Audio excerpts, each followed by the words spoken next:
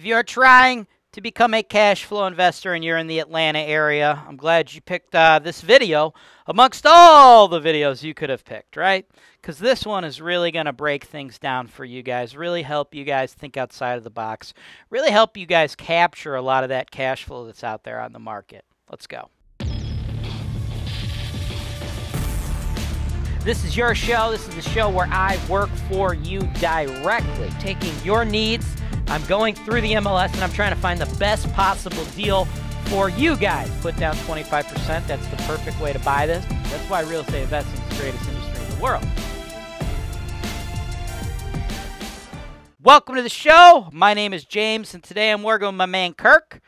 By day, Kirk manages a CVS. By night, he moonlights as a real estate investor. Now, Kirk's having a little trouble finding properties in Atlanta right now that hit his goals. And that's okay, because Atlanta's a little more expensive than some of the other markets out there. That's not to say Atlanta market's ridiculous.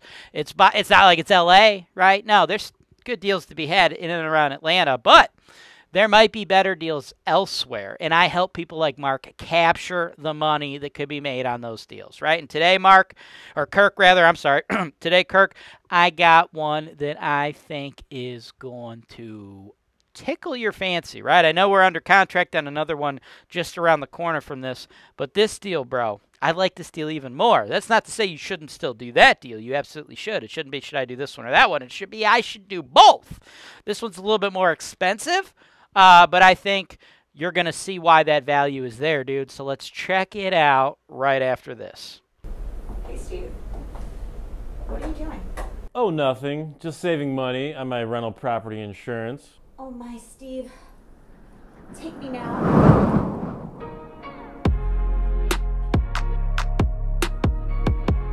HoltonWise, real estate investing made easy.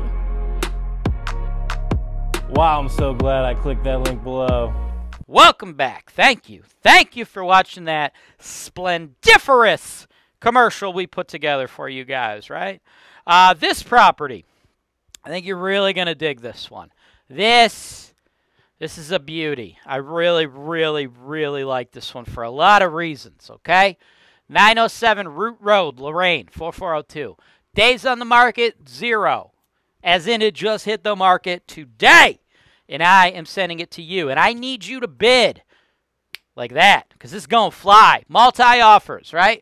$139.9 is what they're asking. Minimum, at minimum, I want you to just go 140, right? $100 over, makes it look good, right? 140 at minimum. I'm going to run the numbers at 140, but honestly, even at 140, I don't know if we're going to take it down. So I'd like you to go above that to the level of your comfort, okay? I love this thing for many, many reasons. All right? It's big. It's 2,000 square feet, okay? It's 1,000 square foot per unit. It's brick, okay? I like brick much better than the stick frame, okay? More expensive to build with brick. It's newer, all right? Now, you're seeing all the exterior stuff here, but this is newer, all right? We don't have any interior photos, but that's okay. More on that in a second. Newer construction, 1972. Now, I know a lot of you are like, dude, newer construction, that's like 50 years old.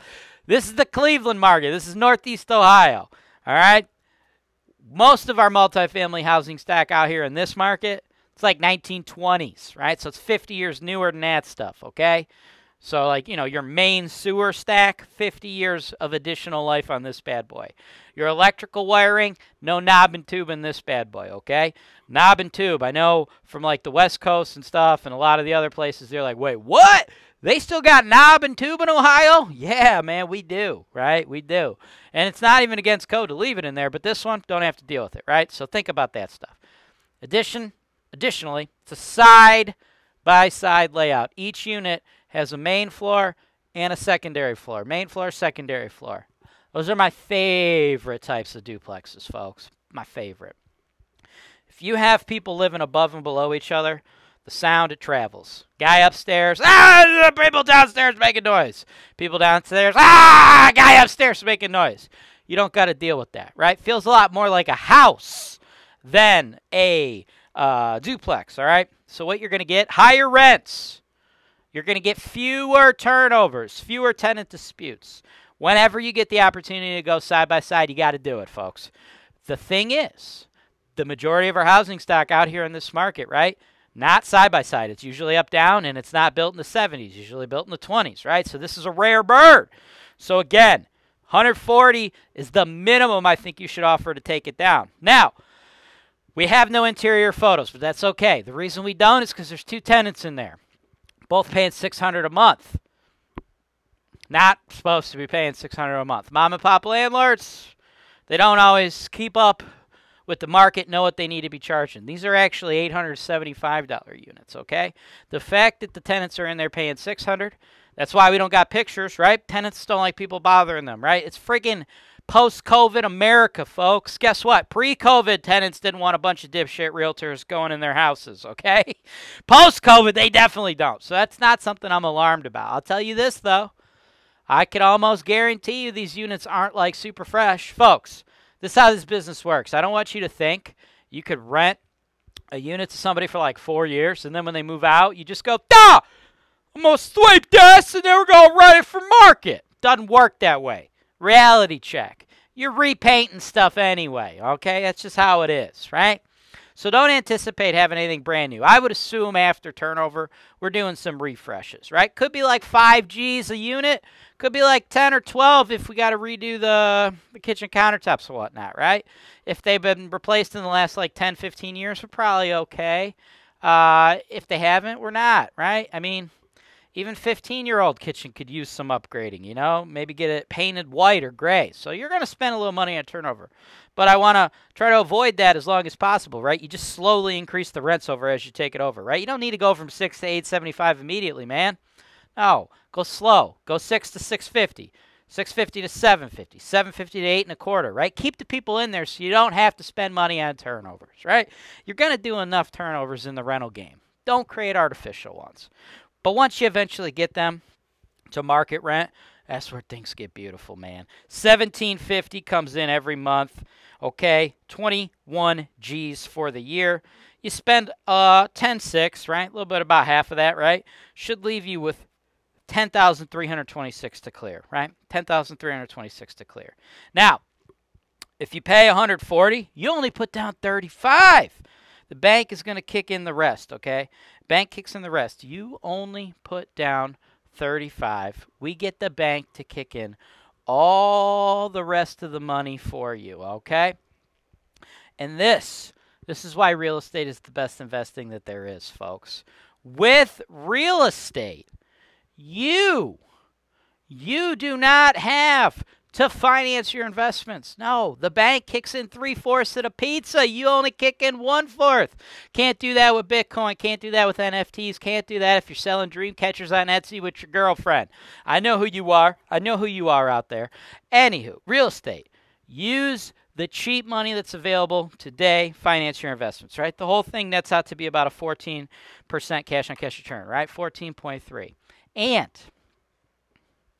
we got side-by-sides, probably going to have lower turnover, right? So if you go back to my chart, repairs and maintenance, okay? Repairs and maintenance directly related to turnovers. You're spending the majority of that money I have you allocating, that $1050 a year.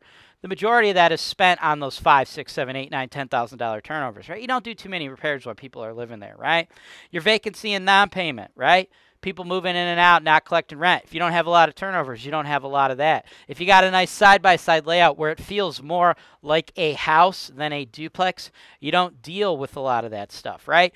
Up-down duplexes, shared basements. Shared basements mean shared laundry. Shared laundry, I would be lying if I said we didn't have to deal with situations where tenant A is stealing the panties from tenant B. Yeah, it happens. Welcome to being a landlord. This is your life now. But don't worry. HoltonWise, we handle the panty theft. You don't have to stick your nose in the panty theft, folks. We stick our nose in the panty theft. We take care of it for you, but guess what? We don't take care of any problems for you without charging you, right? So lowers costs on that front. Capital expenditures, right?